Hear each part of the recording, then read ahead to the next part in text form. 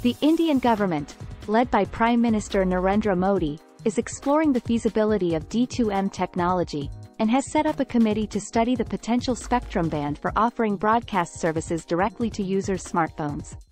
D2M technology is a way of delivering video and other multimedia content directly to mobile phones, without requiring an active internet connection.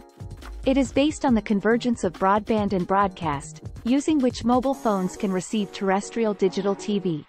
The government envisions D2M technology as a way to improve consumption of broadband and utilization of spectrum, as well as to disseminate educational material and crucial content like emergency alerts, disaster management, public service announcements, etc. The government also hopes that D2M technology can enable people in rural areas or with limited internet access to watch video content on their phones, and to counter fake news and misinformation.